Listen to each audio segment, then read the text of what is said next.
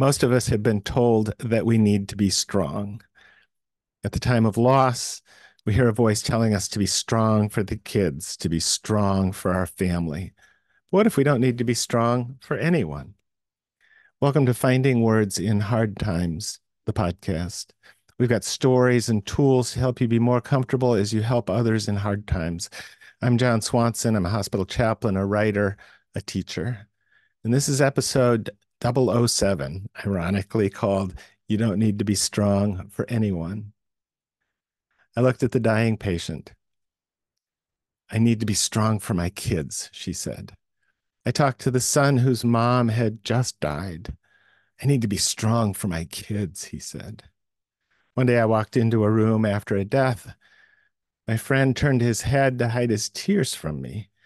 Though he knew me, knew I was a chaplain, knew I knew the situation and had already been present in the room, he wanted to hide his tears.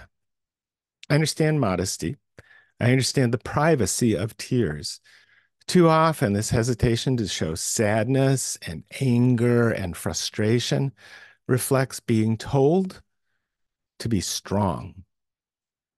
If I had to guess, I'd guess that push to be strong came from people who were afraid that feeling and expressing emotions showed weakness, or people who were afraid that someone would mock them for their tears, or people who were afraid to be afraid. Here are the words that I wrote in my book, This is Hard, What I Say When Loved Ones Die. You don't have to be strong. I know, you may argue with me. I need to be strong for my kids. I need to be strong for my mom. If being strong means arranging for meals for your kids or making sure that your mom is safe, that's fine. If being strong means not crying in front of your kids or your mom, or not acknowledging their grief or yours, we need to chat for a bit.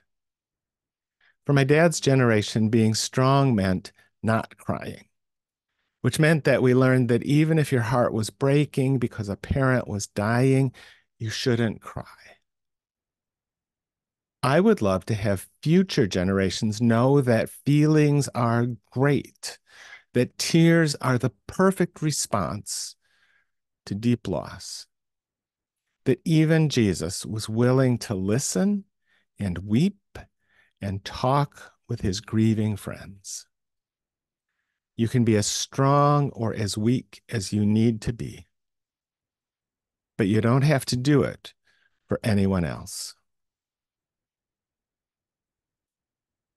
This book is called This is Hard because death and dying and loss are hard. And it's okay to acknowledge that. In fact, it's helpful to acknowledge that. And it's fine to cry.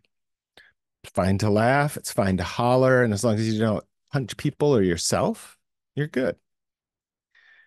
And don't worry about upsetting someone who is already aware that they are dying. We worry often about not wanting to cry in front of them. And as a result, we stay away from the room. But if that was you, you'd want to know that the people around you cared enough to miss you and to show up and express it. In these times of loss, you don't have to tough it out. Not if I'm your chaplain, anyway. Thanks for listening to Finding Words in Hard Times, the podcast, where we provide tools and stories to help you be more comfortable as you help others in hard times. Subscribe to the newsletter at thisishard.substack.com. Check the show notes for links and resources. Consider sharing this podcast episode with somebody who you know needs this kind of support.